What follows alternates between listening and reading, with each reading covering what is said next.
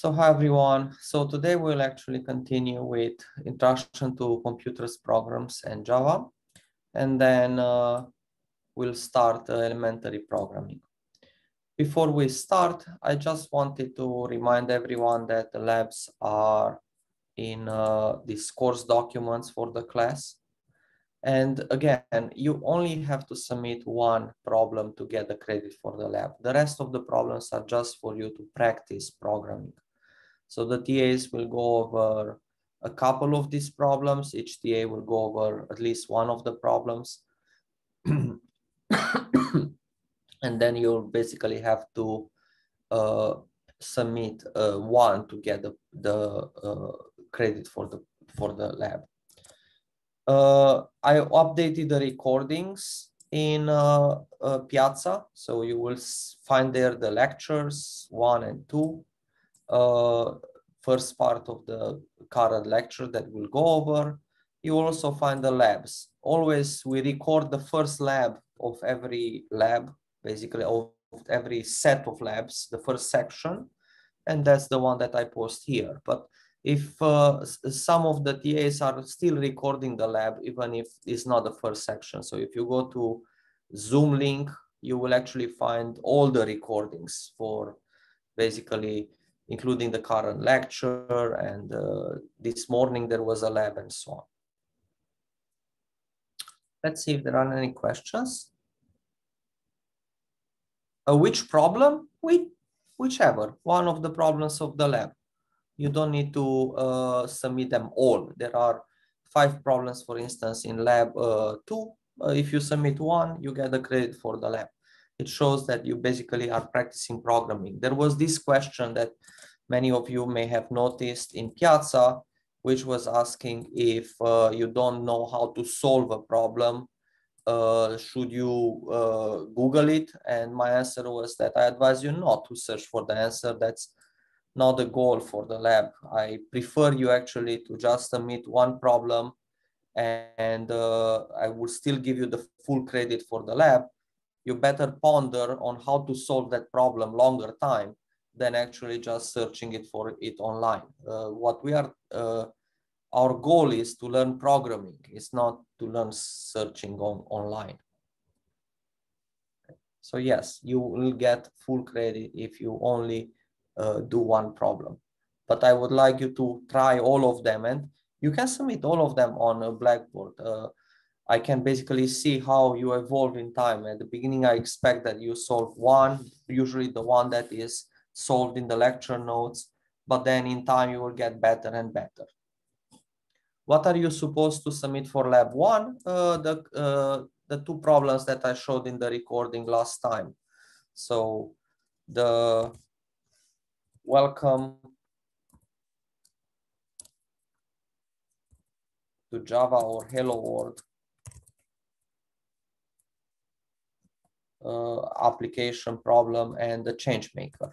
Or you can submit the Hello World for lab 1 and the change maker for lab 2, because it's the first problem of lab 2.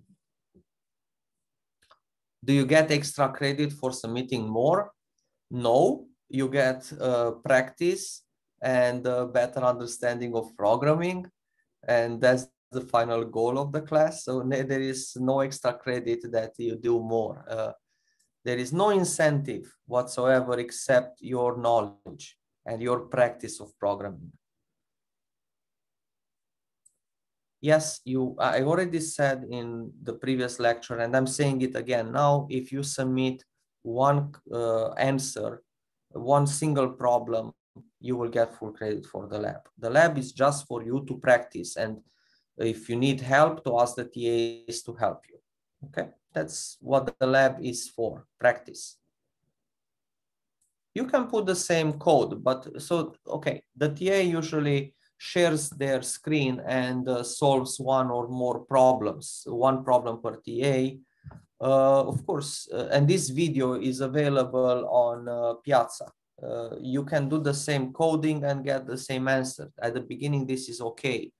You are basically programming, and later you basically see how the TA solves a more complex problem, and you try to do it without looking at their code and just copying, just trying to actually solve it yourself.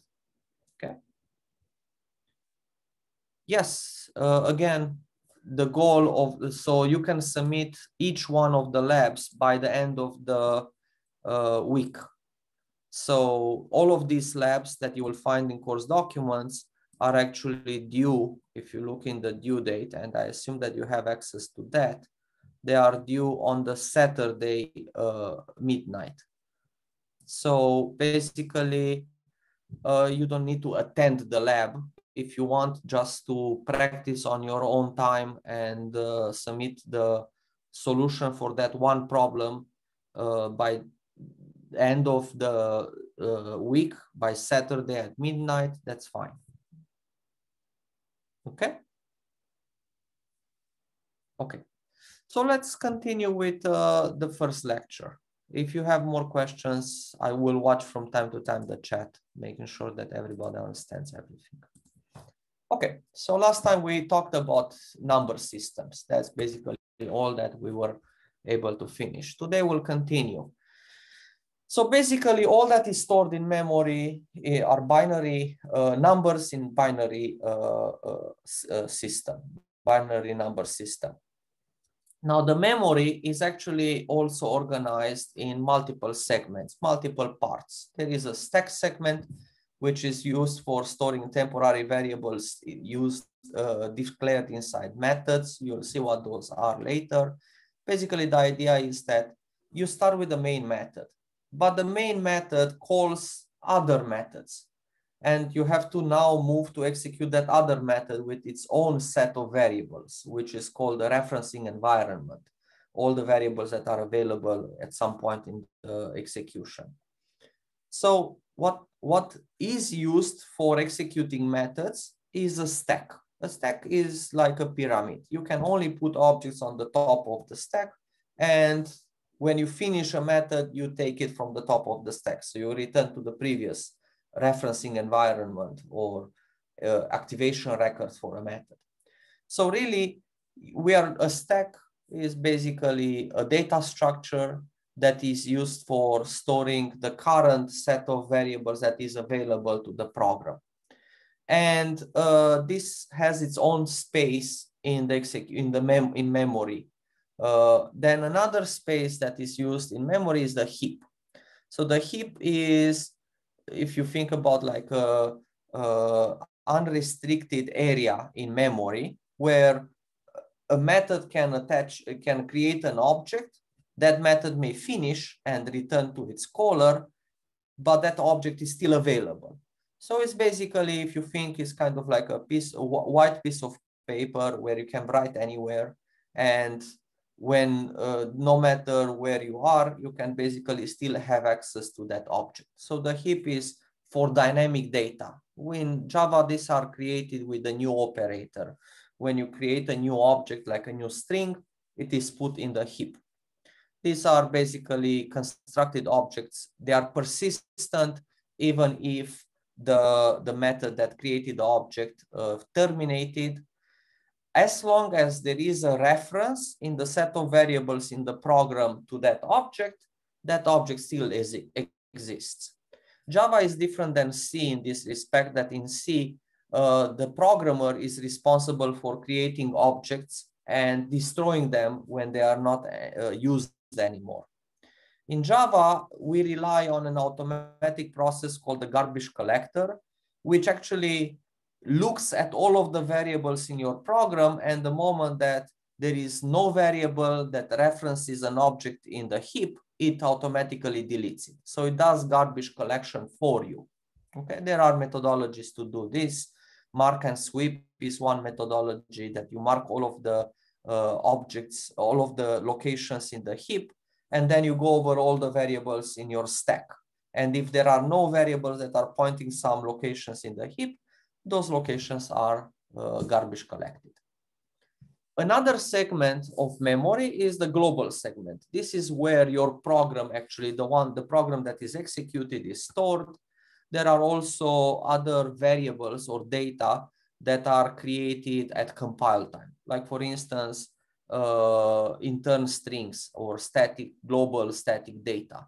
These are stored there because they are created the moment that the class is created.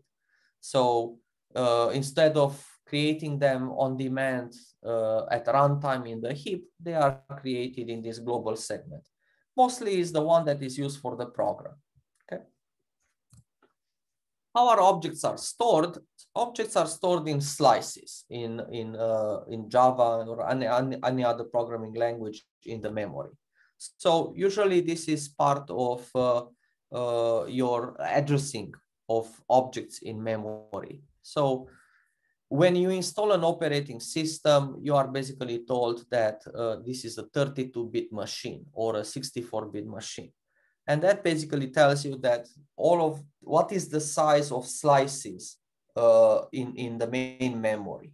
So when you have an address to a certain location in memory, what's the size of that location in memory? And in fact, it can be anything between 8 and 64-bit. Usually older systems are 8-bit, or if you have a small device like a cell phone, is 16-bit architecture.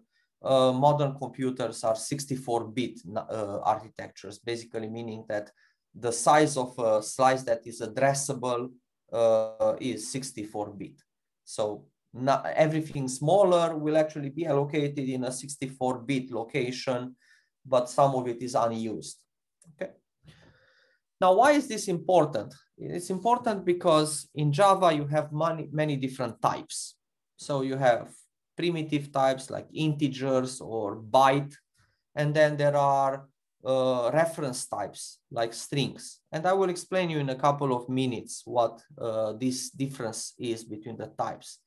Maybe it's a good moment now to explain it. I will actually make this. Let me start Paint. And let me explain to you. So in Java, you have to define variables yourself, okay? So you define, let's say, a variable integer I is equal with 1. The meaning of this is that I is an alias for a location of memory, somewhere in memory, which actually stores the value that was assigned to I. So it basically stores 1. So in that location, 1 is stored. And then there are another type used in Java called reference types. Let me explain those. So for instance, string is a reference type, S is equal with AB. Okay. String is a reference type and is different than primitive types like the variable I, the integer type that I had before. And in the respect that S is an alias for a location in memory, but that location doesn't contain the string AB, it actually contains the address, a reference to a location that contains an object of the type string. So here we have some object of the type string that has that string that you saw before. It basically has the characters A and B. Okay. So these are the type integer is what is called a primitive type. And there are only 8 primitive types, 8 types that the variable is actually an alias for a location that contains that value that was assigned to that variable.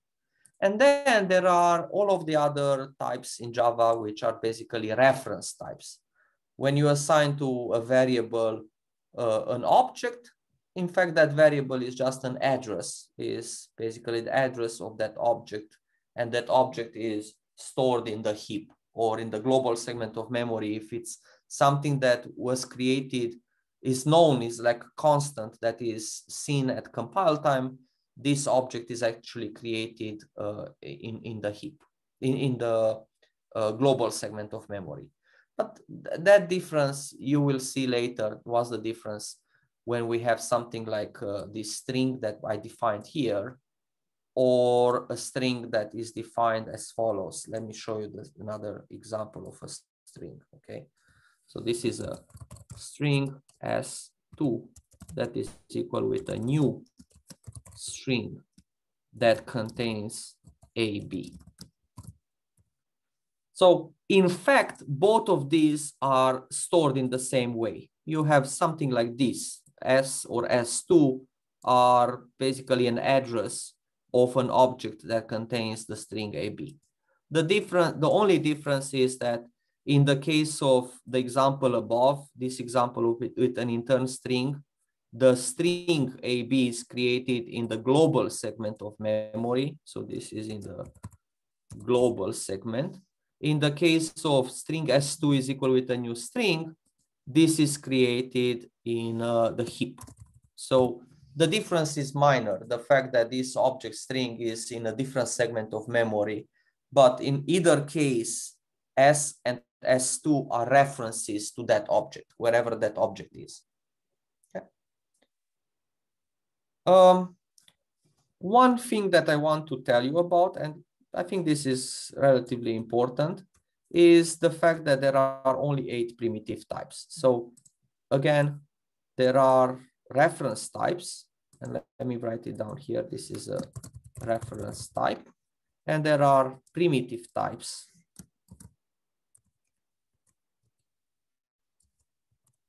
And there are only 8 of them in Java. So in most programming languages, C# is also just 8 primitive types. So what are those primitive types? Boolean, of course, it can store true or false. So for instance, if you say Boolean t is equal with true, it can only store true or false. It actually suffices to have a single bit. If it's on, if it's 1, then it's true. If it's 0, then it's false. That's a primitive type. Another primitive type is char.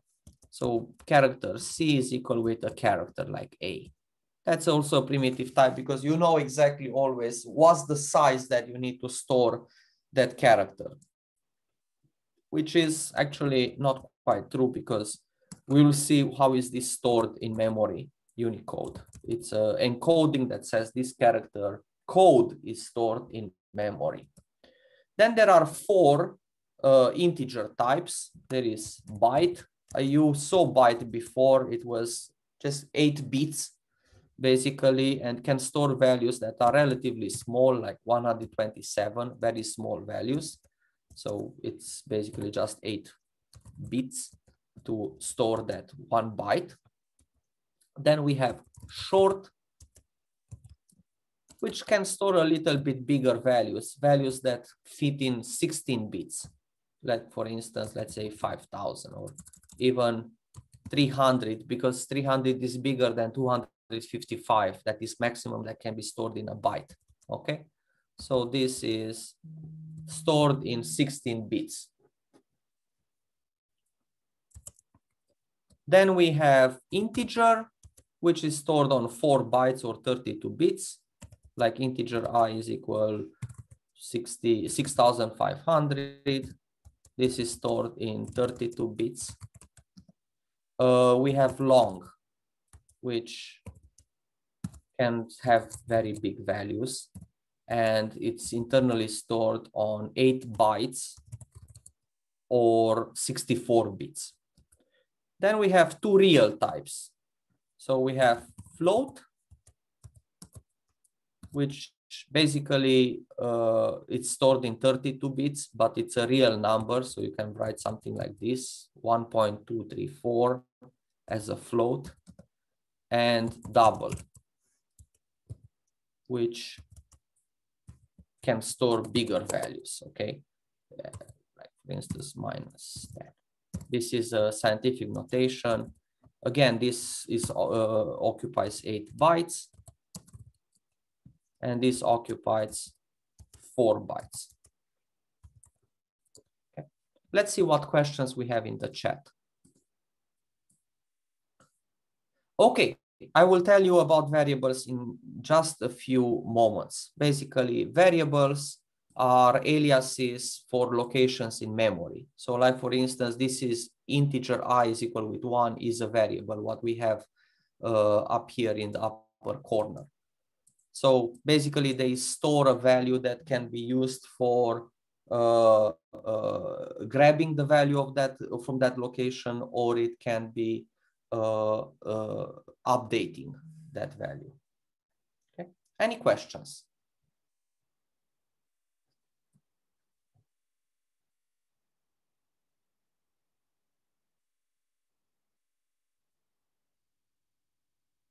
Okay.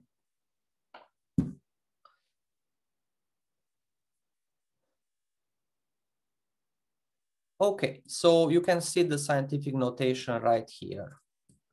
So this is the scientific notation. And the meaning of this is that this is 1.23 and so on, multiplied with 10 to the power minus 10. So basically it's multiplied with the base. The base in for this number is 10. And the power of that base is minus 10. So it basically it's multiplied with 10 to that power. Double has 15 decimal digits, not quite true. It basically, it's double can store double can store doubles in the IEEE notation for that can be stored on 8 bytes. Okay, approximately this basically tells us that this can store in an interval numbers from minus 2 to the power 63, because it uses 64 bits, up to 2 to the power 63. Okay, so it basically just tells us that it's a big number, and of course this is much bigger than decimals with 10 decimal digits.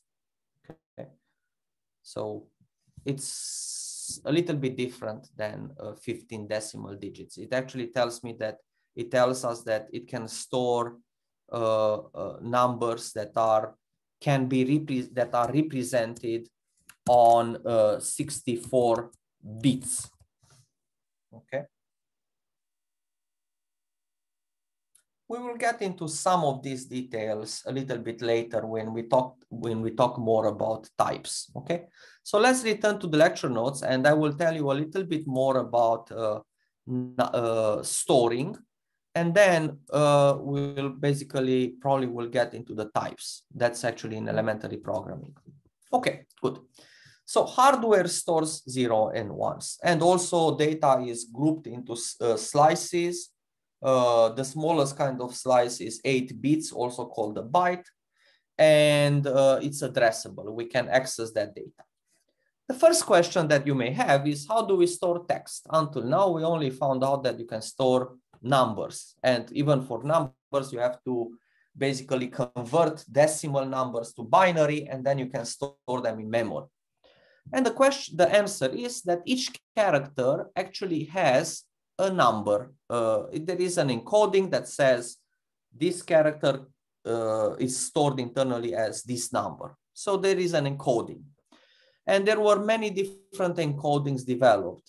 In 40 years ago, there was an encoding called ASCII, which basically used 1 byte per character, and it was basically able to represent 127 different characters. This is the ASCII encoding, saying that basically characters in the Latin alphabet, uppercase, lowercase, some signs, the digits, they all can be represented as, the character can be represented as a number, and this number is encoded, it's translated into binary. So for instance, A is the number 65, and 65 is stored in binary. It's stored, if you look at the hexadecimal here, it's stored as 01000001, because it's 41 in hexadecimal, and each one of these hexadecimal digits can be changed into 4 digits in binary. So really, what we use today is something called Unicode that basically can store 65,000.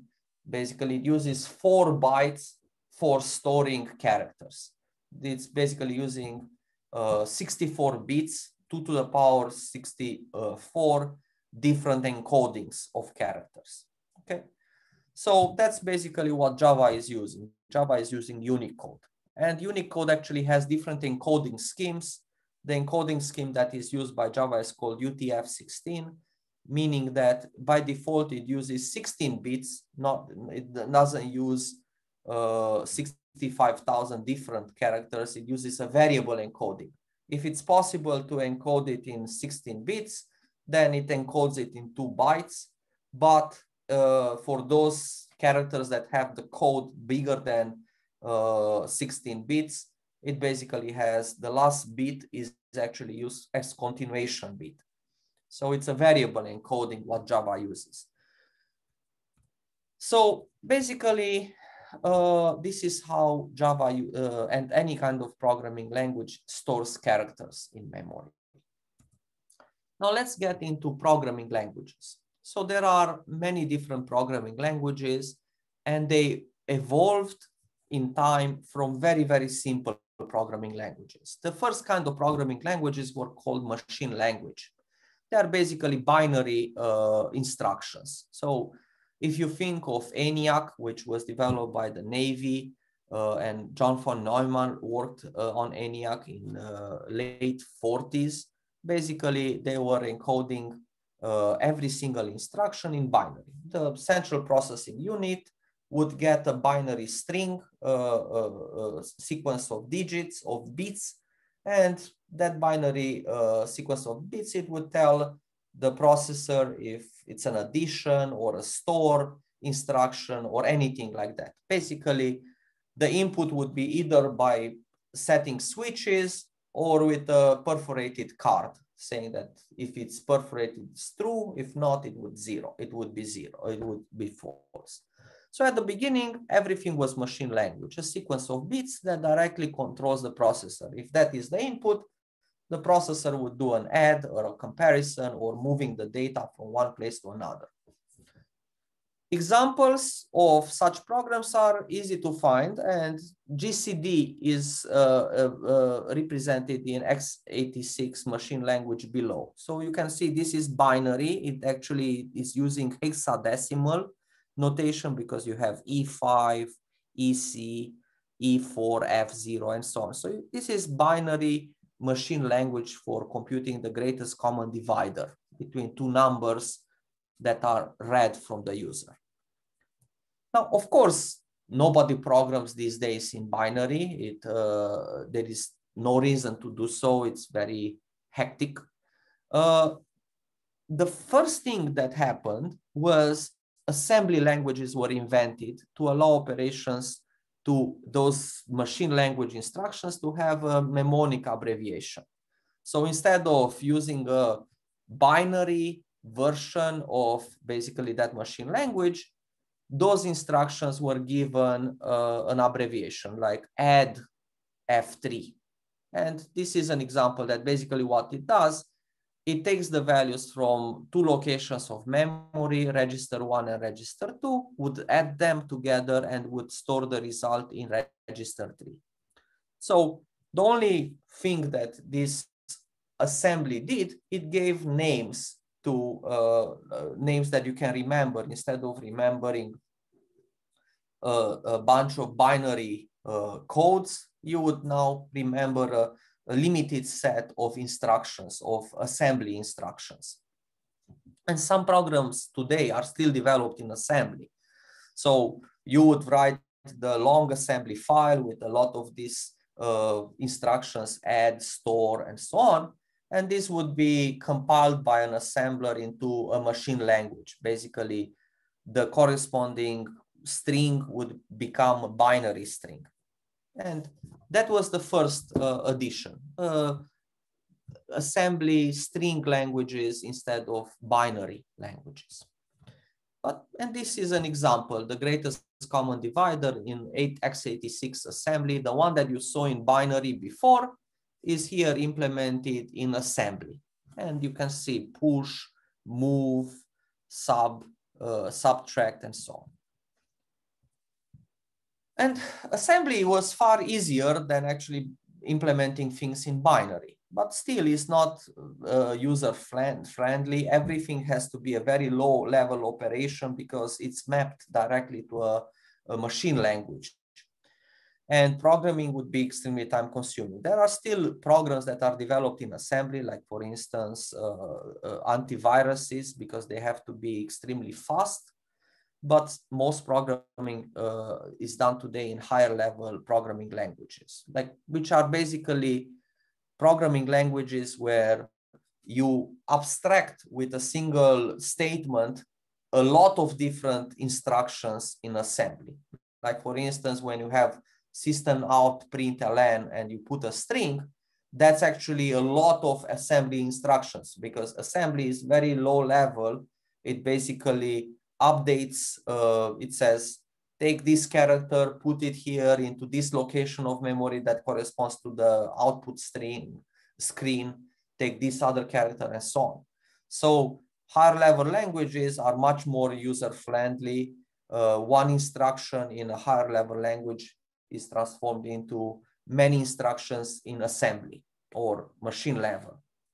Moreover, they are platform independent. You write a program in Java, it doesn't matter what is the machine language, it will be rendered on Windows, on Linux, on different architectures, even lower level when we talk about machine language, machine learning. It will be rendered on a computer that runs x86 and one that it runs MIPS as different machine languages.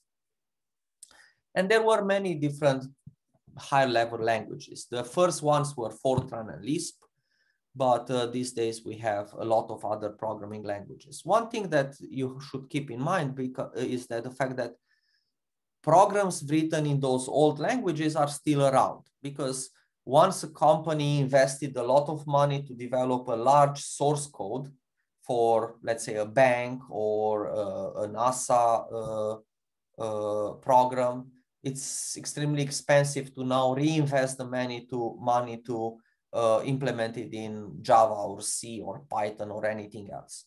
So you will still see programs that are written in Fortran, in COBOL for banks, in BASIC, and so on. So this is kind of like they are sorted here in in historical order. So the first one, the first higher level programming language was really Fortran. And then there was Lisp, which is a functional programming language, COBOL, BASIC, the first Windows system, and DOS were implemented in BASIC by Microsoft. Pascal, it's a language that was quite popular at one time, but nowadays it disappeared because the company basically disappeared. C was actually one of the first kind of programming languages. Some people consider it to still be a little bit low level because you can modify the pointers, the addresses of these objects that you have in memory.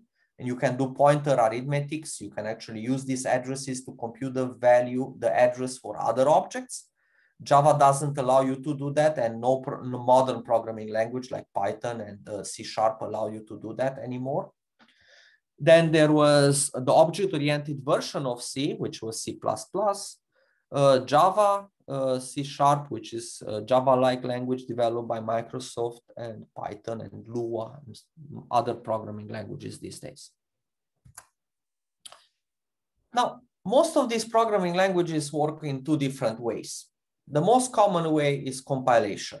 So basically, a compiler is another software program that takes as an input a higher level source code, higher level language source code, and the output is assembly code or machine language code. So you basically, what the compiler does, it takes a source code, like a C language file or a Java file, it compiles it into a lower level file, like machine language file in the case of C.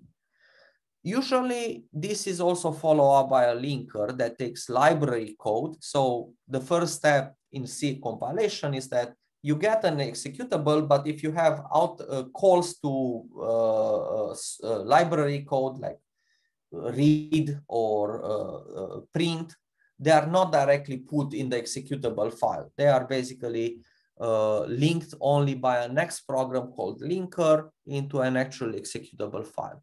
Sometimes the result is not actually executable, is assembly. And then you need another step, which is basically an interpreter that takes instruction by instruction and transforms it and runs it on the machine level, the actual architecture. So now for us, modern developers, programmers, we basically, as users, we write programs, and these are application programs. Then these application programs are hosted on an operating system, which basically gives you a file system, user control, and other facilities which are necessary for us to use the computer. And that actually runs on the hardware, on whatever CPU we have. And these operating systems, most popular that we use today are Windows, Mac OS X, Android, Linux, and so on. Java is somehow different than those compiled languages that we saw before. So in a compiled language like C, you would use a compiler for your architecture. Like for instance, for Linux, you would use GCC. For Windows, you would use CL that comes with Microsoft Visual C. For Java is somehow different. Java started first with the principle that you write a program without having to consider where do you run it. If it's running on Windows, or if it's running on Mac, or if it's running on C and on Linux and so on. So Java started with the principle that you write the source code once. Even if you compile the source code, the binary code that you get is actually binary code for a virtual machine. It's standardized binary code that is platform independent. And then this binary code is compiled by a Java compiler in basically general binary code, which runs on top of something called the Java virtual machine. This Java virtual machine is actually the program that is distributed separately for different architectures. That's why when you install Java, you have to install the Java for your computer, for Windows 64-bit, or for Linux, or for Mac OS. These Java programs are compiled into bytecode, and this bytecode is now run on different JVMs for different operating systems. And that was the whole idea why Java is probably the one of the most popular languages today. Is basically that the program now that you get runs anywhere on different platforms, sometimes in web applications and so on. There were different versions of Java that were released in time. The first version was actually 1.02 in 1995. Today we have Java 15. I was actually writing this last year about that Java 14 was expected in March 2020. There are also different editions of the JDK, and the JDK that we are using for this class is Java Standard Edition, which basically is for developing client-side standalone applications. There is also the Java Enterprise Edition, which basically has libraries for developing server-side applications that support Java servlets and Java server pages. There was also a Java Micro Edition used for developing small applications for mobile devices. Our textbook uses the Standard Edition, and that's what we are going to use this entire semester. And here is our first program, basically that I showed you one of the previous classes, welcome.java, that has one class. It starts with two comments. first. So comments are text that is left there by the programmer for himself to remember what he was doing, or for other programmers that share the same source code. And is ignored by the Java compiler. So you can leave any messages. Like for instance, what does the program do? This program prints welcome to Java. Then we have the class. So the public class in this case. So basically a program in Java is a class, okay? And every class starts with the declaration that this is a class and what's the name of that class. In this case, the name of the class is welcome. And this is the public class for this file. So the name of the file has to be the same with the name of the public class in that file. In one file, you can declare multiple classes as long as only one is a public class. Everything else has to be default, like basically either that class has no modifier, like public here. I will also tell you in a few moments what the modifier is. But the file contains only one public class, and that the name of the file has to be the same with the public class in Java. A class may contain multiple methods. The methods are basically one of these blocks that contains multiple statements. There is one single method called main, which basically takes an array of string arguments and doesn't return anything. The return type is void. The signature of the main method is always the same. It's a public static. Public means that is available to other classes, other classes in other packages, to everyone that wants to use it. Static means that this is a method linked to this class, is not a method linked to object instances of this class. Void is the return type of the method. It says that this method does not return anything. Void means nothing is returned. Main is the name of the method. And then within parentheses, we have the arguments for this method. So like think of sinus of 50 degrees. It's a function in mathematics. You are basically all past level 4 of the math entry exam. A function basically takes arguments. So in the case of this main method, in the parentheses, we have the arguments. In this case, it's an array of strings. Then we have the implementation of the method. So we have an inner block. A block basically starts with curly brace and ends with curly brace, and enumerates all of the statements that are executed in order when you invoke that method. So what happens with this class? And in fact, I will show you in Eclipse. So I'm starting Eclipse. Professor, quick question. Go ahead. When you were talking about void earlier and you said it doesn't return anything, I'm just a little confused because the question that was in one of the labs, the Celsius one, where you had to convert Celsius to Fahrenheit, you still have to return a value. You print the value. You don't actually return it. Return means, I will show you actually. So let me close all of this. Change to the Java perspective. So let me create a new class. So we call it welcome. Let me delete the package. So we basically are in the default package. Okay. So if you print something, there's not a problem. Just a second. And then, but if you want to return something, so for instance, public static integer, okay, increment, you take an integer I as the input parameter and you return I plus 1.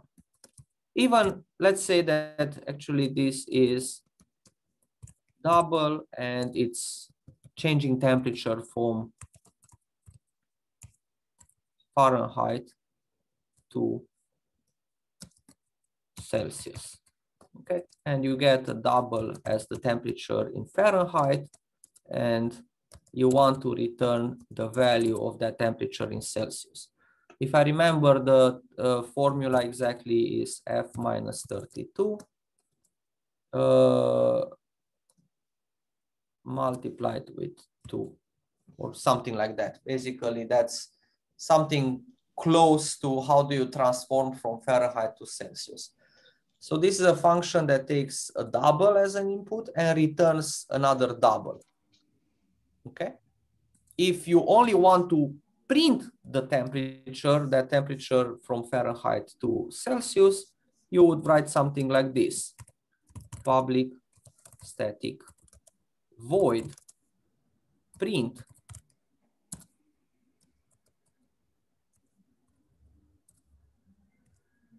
Fahrenheit in Celsius, and then you get a double F, and you print system.out print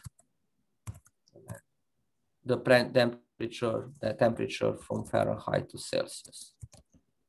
Actually, I think it's divided by 2, not multiplied with 2. But that's actually it's 2.0 again, because integer division returns the quotient of the division. So it's not quite precise what we actually want. So what's the difference between these two? This doesn't return anything. This one returns actually the temperature in Celsius. So there was another question, but I interrupted you. So is there any other question? Yeah, like I'm just a little confused about like doubles and floats. When do we know when to use each of them? When do you use doubles and when do you use float? Okay, that's a good question. A little bit early, but I will tell you. If you have an extremely big number, so for instance, double D is equal with math dot power 2 to the power 50. Okay. For that, you need a double because you basically need enough space, 64-bit space, to actually store 2 to the power 50. You cannot store this into a float. And it's actually, probably you can see it already, because 2 to the power 50, you need 50 bits at least to represent that 2 to the power 50. But a float can only represent numbers in 32 bits. So obviously you can't represent something that you need 1 followed by 50 zeros in binary to be represented on a 32-bit location. Okay, so you use double most of the time, but when you want to save space, if this would be 2 to the power 10, then it can be represented as a float number. So you can do something like this. You can basically take the result of math.power of 2 to the power 10 and put it in a space that is only 32 bits. So you cast it down to basically a float. Okay. But let's return back to our lecture, and I will get to that in a little bit. We'll basically do this about types later, maybe not today, because probably will not have the time. Thank you. So welcome. So let's actually write the program that we have in the lecture notes, system.out.println, welcome to Java. Okay. So this is basically a program in Java. It's a very, very simple program in Java that all that it does, if you run it, it basically prints welcome to Java, nothing else. If you want to see how it works line by line, you put a breakpoint by clicking to the left-hand side of the editor until it appears a breakpoint, a line breakpoint, and then you execute it with the debugger. So instead of running it with the run button, as we saw before, we run it with the debugger, which opens a different perspective where we see basically all the variables that are defined, and we can execute step by step. Any questions?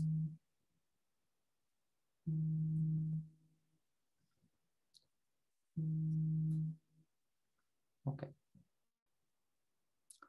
So let's take a small break of about 2 minutes. If you have any questions, please put them in the chat.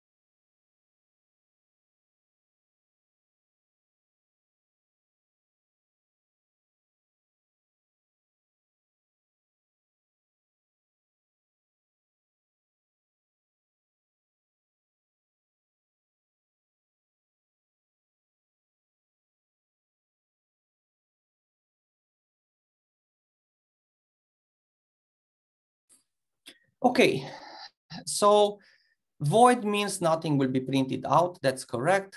And you will know later about the different segments of memory. Okay, any other questions? If not, let's basically continue. I see one question. You don't have to call the function. Yes, when you define functions like the ones that we had before, these two, if you want to invoke those functions, you have to call them. So for instance, the function print Fahrenheit in Celsius, you can basically call it with the temperature in Fahrenheit. So 23 point, let's say 56 degrees, you need to call it, and then it will basically be executed. So you will see here is minus 4.22 degrees Celsius. If you want to call the other method, because it returns a value, it doesn't actually print it, you will basically have to call it within a print statement. So you would basically call it this way. And then it will basically print the same temperature because basically it's the same function, but in this case, it will actually invoke the function and it returns the value in Celsius, and that will be printed. So there are two different methods. This one prints the temperature, this one returns the temperature, and if you want to print it, you will have to basically put it in a print statement. Okay. Public static void gets called automatically. I'm not quite sure what you mean by that question. Good. So let's return back to the slides. So here you basically can see that you write the program, you compile you save it to the disk, you compile it with Java-C, then the result is bytecode. Then you run the bytecode with Java, which basically shows you the result. There are two types of errors that can occur.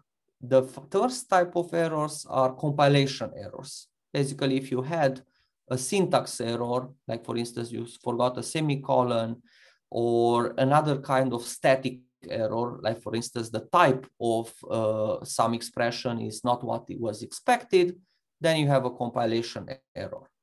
And in that case, you will have to modify the source code to fix that compilation error, compile it again.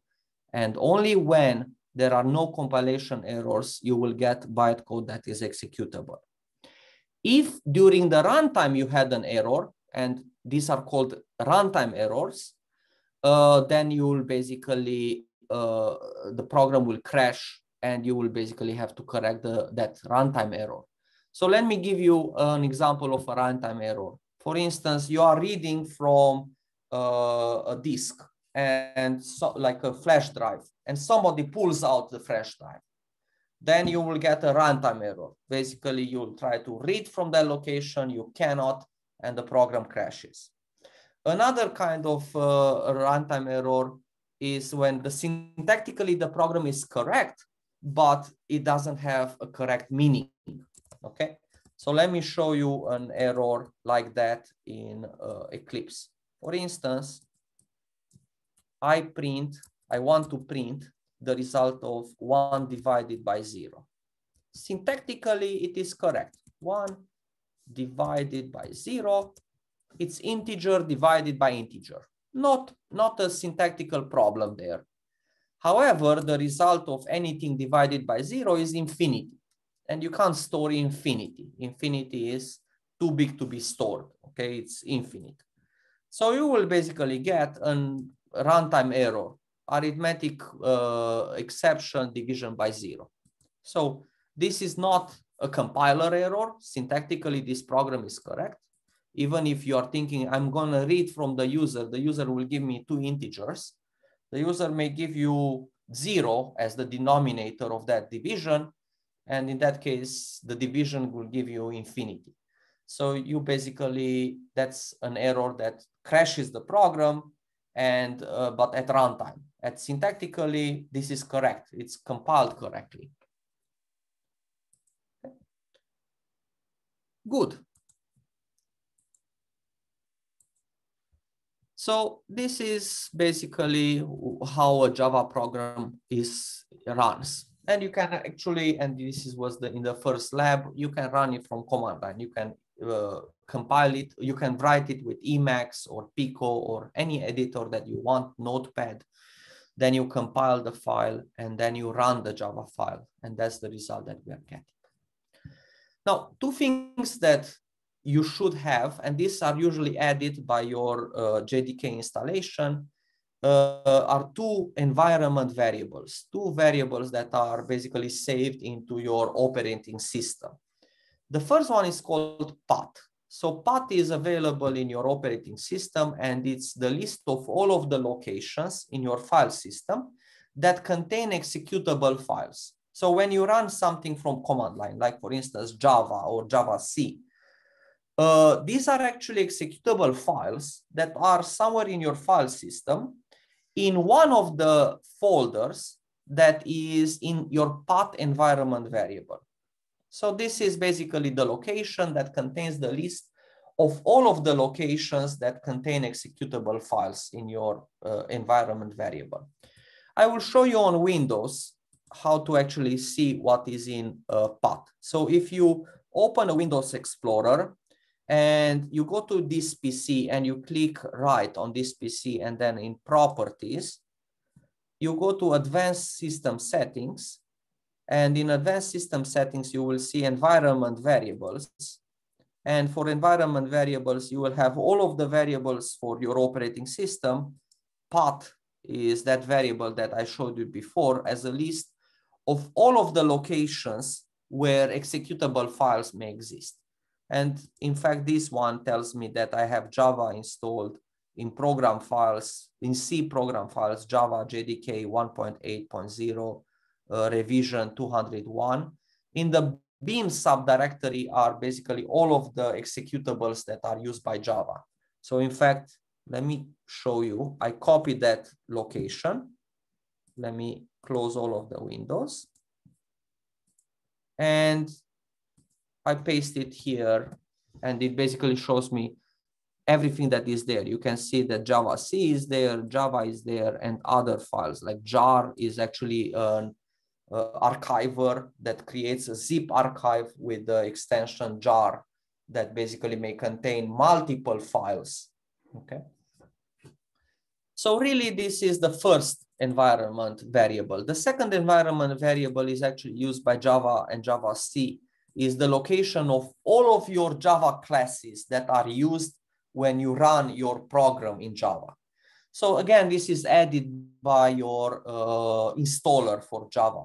Usually it should contain at least the current directory, but it contains basically all of the folders or directories where you have Java files, okay?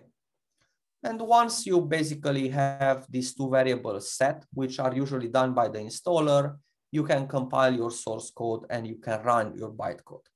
This is one setting, the set class path to basically the current directory. Dot is the current directory, which may be missing sometimes when you try to run Java welcome and you can't run it. You can't run it is because your current folder is not in the class path. Running in the IDE is much simpler. You click on the run button, or you select the file that you want to run, you click write, and then you run as a Java application. And that will basically run your Java file. If you want to trace your program, you put a breakpoint in the instruction from which you want to trace it. And then basically you can execute it step by step. Let me tell you about the syntax, basic syntax of a Java program. And we will talk about comments. There are three types of comments in Java. You can comment as an entire line or an entire paragraph, everything between /* and end of /* star // Or you can actually even populate the documentation for your program called Java doc with comments. And I will show you the three different types of comments. Then there are also reserved words. These are words that have a meaning in Java. And they cannot be used for other things. You can't use them for names of variables. Like for instance, class, public, static, types like int, char, boolean. They are reserved by Java. It's a small set, about 100 words that are only used by Java. And you have to use other names if you want to name your variables. Modifiers are basically a subset of the reserved words, those that define properties for your variables, for your methods and classes. Statements are every action executed by your program, like system out println was a statement. These statements are organized in blocks. Basically, from here to here is a set of statements. Some programming languages use indentation in your code, like Python. You probably learned Python before. In Python, 4 spaces is the indentation if you want some statements to be executed within a method. So indentation actually defines what the block of a method is or of a class. In Java, spaces have no meaning. Basically, if you align all of your program at the first column, which you shouldn't, it's fine because actually a block is defined by the open curly brace and close curly brace. In Java, a program is a class. So classes are used to define basically a program, a set of methods that are part of your program. These methods are like functions in mathematics. They have an input and sometimes they have an output. Sometimes they don't. You have void as the return type. One of these methods is the main method. It has a special signature, public static void main, takes an array of strings as the input. So let's start with comments. There are three types of comments in Java. You have line comments. So for instance, if I want to say here something like print 1 divided by 0, this is ignored by Java. This is basically a line comment. It starts with double forward slash, and everything that follows it is ignored up to the end of the line, new line character. Then there are paragraph comments, which start with forward slash star, and then it ends with star forward slash. It doesn't matter how long it is, if it's multiple lines, everything is ignored by the compiler.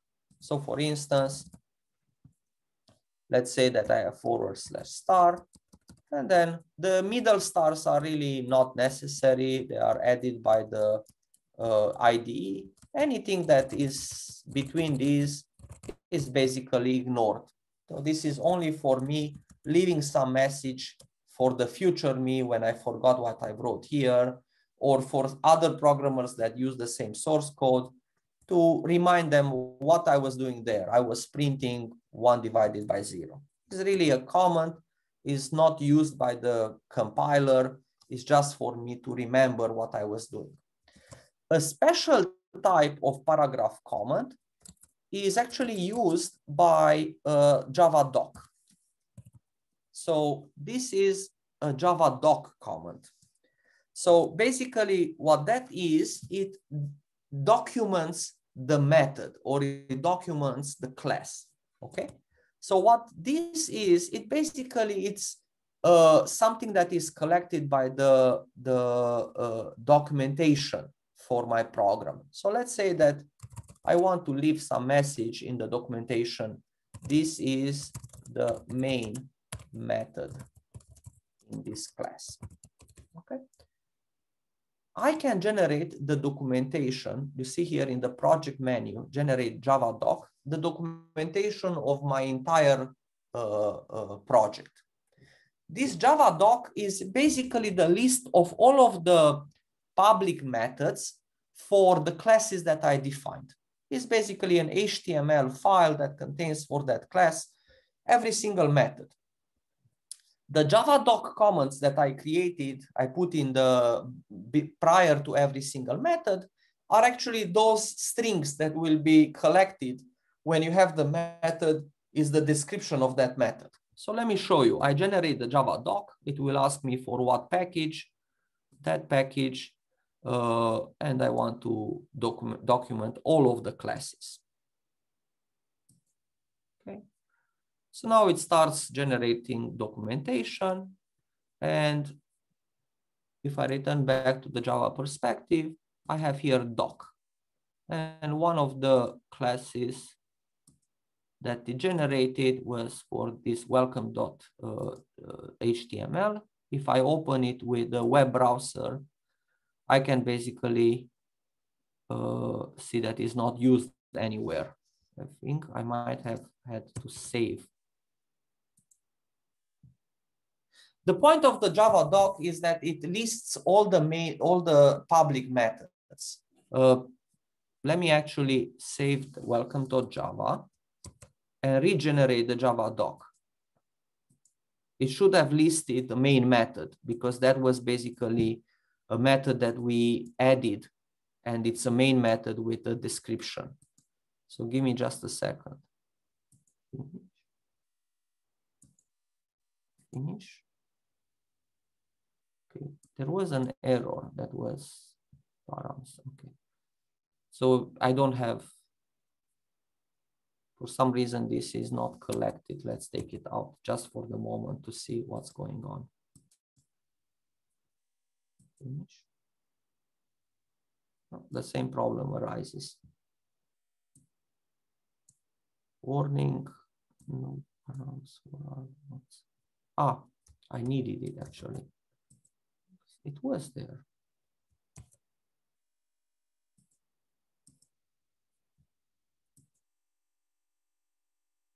I still have the same error. There is no description for those arguments. Input to main. Let's rerun it. It's a little bit more strict than I was hoping for. Yeah, now it worked fine. So let's refresh this page.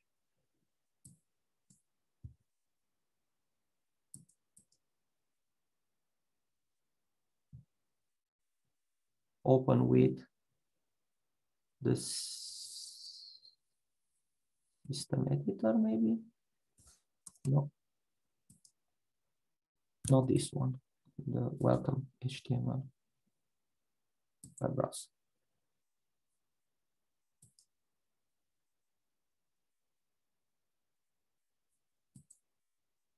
It's still the same problem.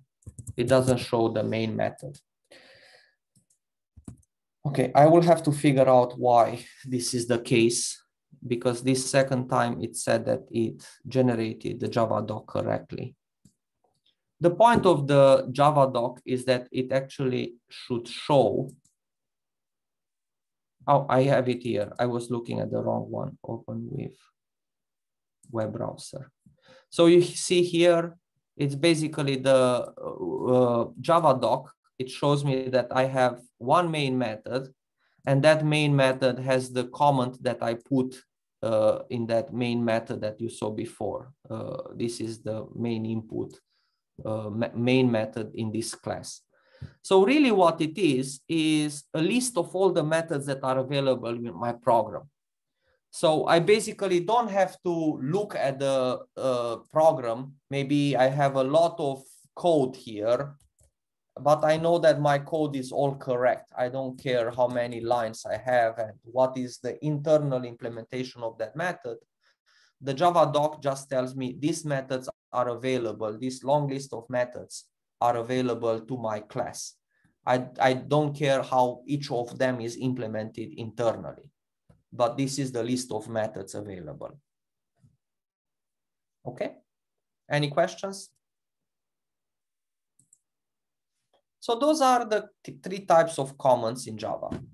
Next thing is reserved words or keywords. They basically are words that have a specific meaning in Java. They cannot be used for other purposes. For instance, class. Class is used for defining classes. So you basically can't use it as a name of a variable. And there are many such keywords which we will learn this semester. Abstract is actually a modifier, is used for defining that we cannot create instances of a class. Basically, that class is only used for grouping together data fields of subclasses. Boolean is a type. Byte is also a type. Break is for a special statement to basically break a loop, and so on. Many different keywords.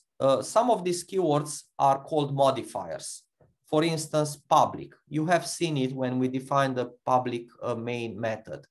Basically, it defines that this main method is a method linked to the class. It's not, it's that's static. Public means that is available to any other class in any other package. Static modifier says that this method is linked to the class. It's basically not a method linked to instances of that class. Private is exactly the opposite of public. Private data is only available in the current class, nowhere else. Statements are actions that are executed by the CPU. So basically, system out println is a statement, okay? And every statement in Java ends with semicolon. So in some languages, like in Python and JavaScript, because of the fact in Python that you have indentation, you don't need semicolon at the end, because you know that next line, based on the indentation, it's indented 4 spaces to the right. It means that it's basically part of the current statement. If it's not, then it basically means that is next statement. In Java, semicolon is required, because it basically, without semicolon, you don't know if the next statement is still part of this statement or not. Blocks are used for grouping together the components of a program. So you can have blocks for the class, you can have blocks for the methods, you can even have inner blocks. So basically, in my program welcome, I can have an inner block. Some of these statements are basically in an inner block. Okay, all of these statements that you see here are within an inner block. And it's just used for grouping all of the statements that are executed internally. Another thing about statements is that if you define a variable, that variable is available between the point where it was defined, like for instance, I have an int I defined here, up to the end of the block where that variable was defined. So I can print, let's say, I divided by 0. This is fine before the end of the block where I was defined. But if I try to print I divided by 0 outside the block where I was defined, it will tell me here that I is not known. Do you want to create the variable I? And I would probably say that this is probably an error because I was defined, but it's not available anymore. It disappeared the moment that I finished the block where I was defined. So a block is basically one independent set of statements which are executed, okay?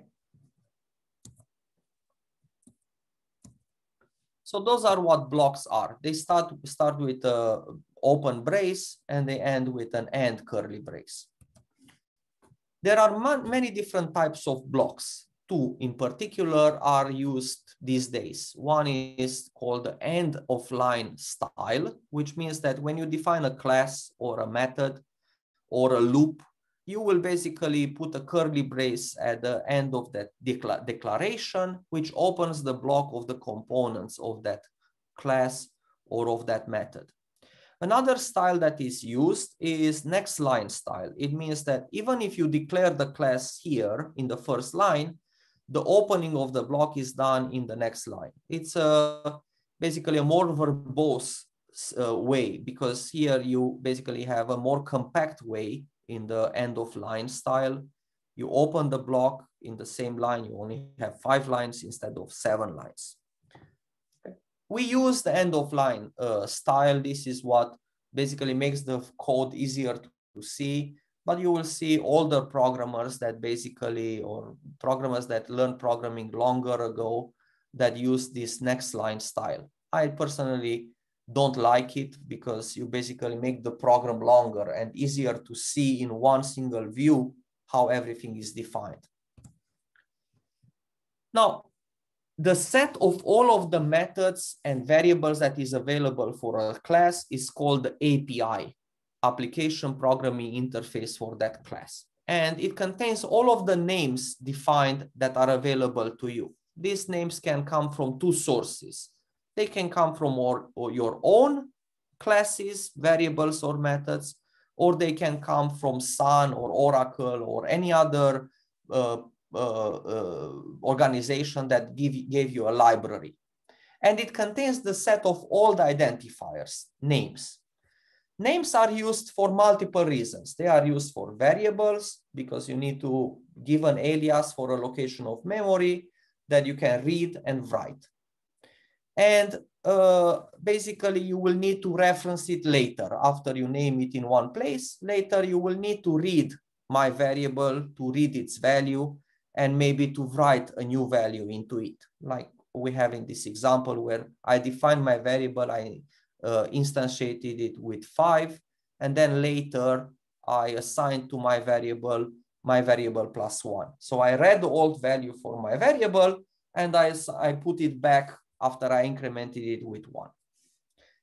And there are a few rules for defining names in Java. You can only use letters, numbers, or digits, and underscore. $sign is also allowed, but only for special use. Like basically it's used internally in the compiler. In Java, you can declare another class inside a class that you defined before. So you can define inside the class welcome, the class blah, okay? When this program gets compiled, So we basically run this program. Now it has an error because we divide by 0. But if this goes away and this goes away, this will not have a runtime error.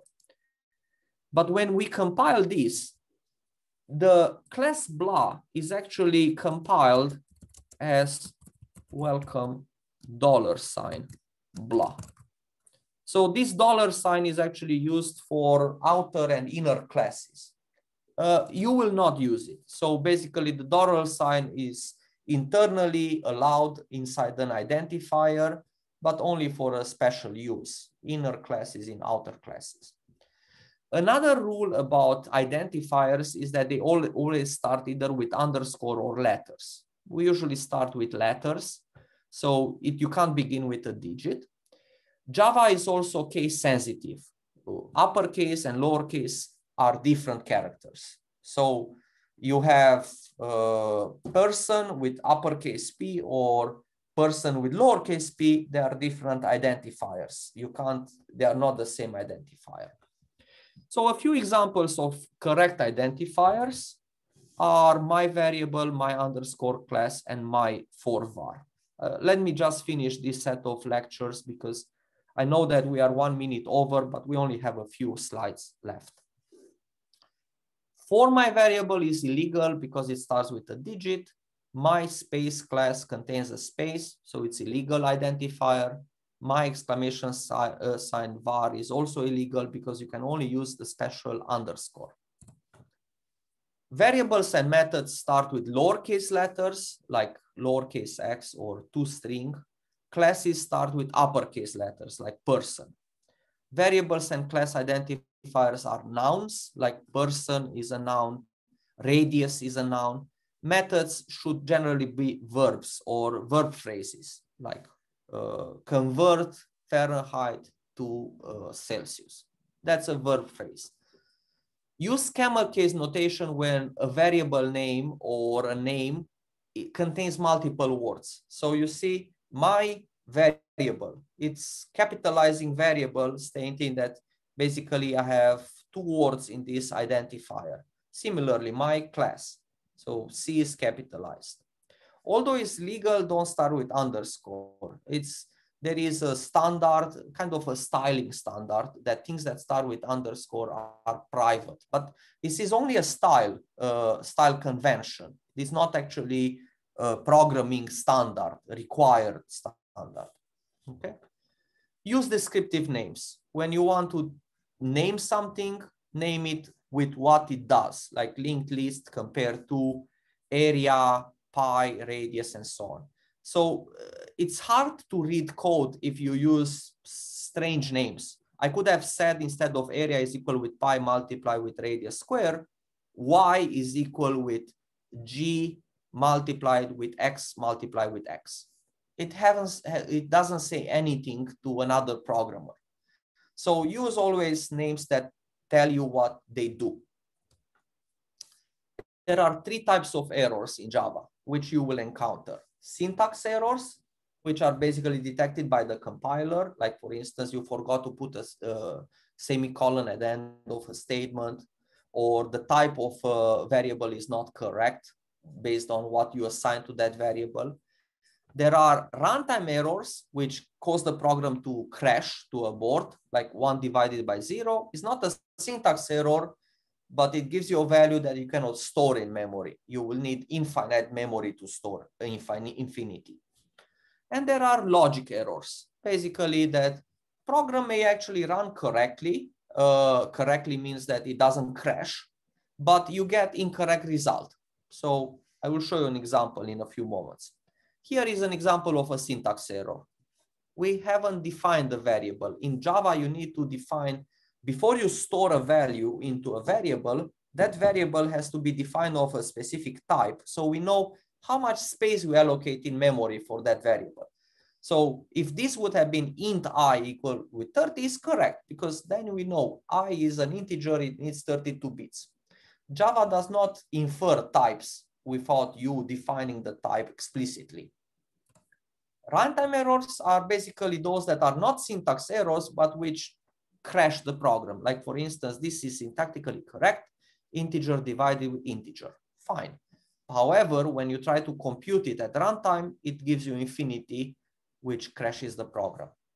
And finally, logic errors. Logic errors are those which result in incorrect result. So for instance, let's say that I want to check if a number, which I read from the input stream, and I will tell you later, next class, how that is read, is between 1 and 100. But instead of checking with less than equal, I'm using strictly less. So if the user enters 1, I would like to have true that, yes, this number is between 1 and 100 inclusively, but I will get false because I used stricter less instead of less than equal.